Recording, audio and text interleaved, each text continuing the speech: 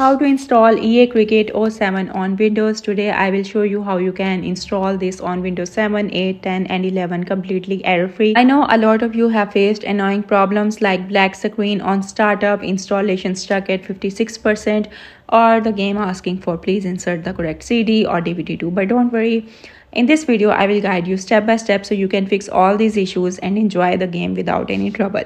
So before I begin, make sure you have a legitimate copy of EA Cricket 07. You can purchase it from Steam, EA official website or Amazon. So using an authentic version ensures smooth installation and avoid unnecessary issues. Alright, let's get started. Step 1. Extract the file. Extract the RAR or zip file containing the game. If you purchased a digital copy, you will receive these files directly. Make sure you are using legitimate game files. It helps avoid installation errors. Once extraction is done, we can move on to mounting the game disk. After extraction, open the folder. You will see two files, cd1.iso and cd2.iso. If you are on Windows 10 or 11, simply double click on cd1. It will mount automatically. But if you are using Windows 7 or 8, you might need a tool like Daemon Tools Lit. You can download it from the link in the description. Once installed, right-click on cd1.iso, select Mount and open it. Now double-click autorun.exe, then choose Install to start the setup. Now let's move toward the step 3, that is enter the serial key. So if you legally purchase the game, you will find it on the box or in your email. So enter your genuine serial key and continue, then select the folder where you want to install the game. Now click continue and choose register later. The installation will now begin. When prompted to insert CD or DVD to, simply mount CD to and click OK to continue.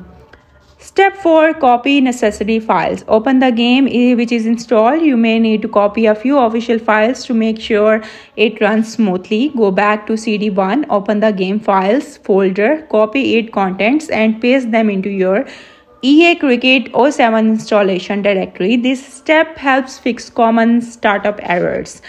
Now it's time to play. Go to the folder where you install EA Cricket 07, find the exe file and double click it. Your game should now launch without any issue.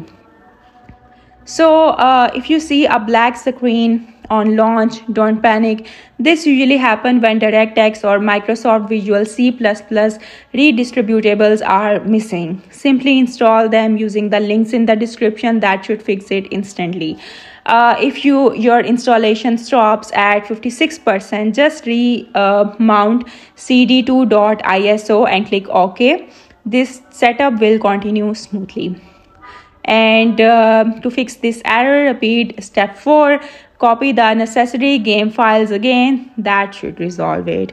If the game doesn't launch or crashes, it might be a compatibility issue. So right click cricket07.exe, go to properties, compatibility and set it to Windows XP Service Pack 3. Also enable run as administrator. This fixes most issues on modern Windows version. And that's it. EA Cricket 07 is now fully installed and running perfectly on your PC. If this video helped you out, don't forget to like this video, drop a comment if you run into issues, and subscribe for more gaming tutorials and fixes. Click on the video on your screen now to watch the tutorials. Thanks for watching. See you in the next one.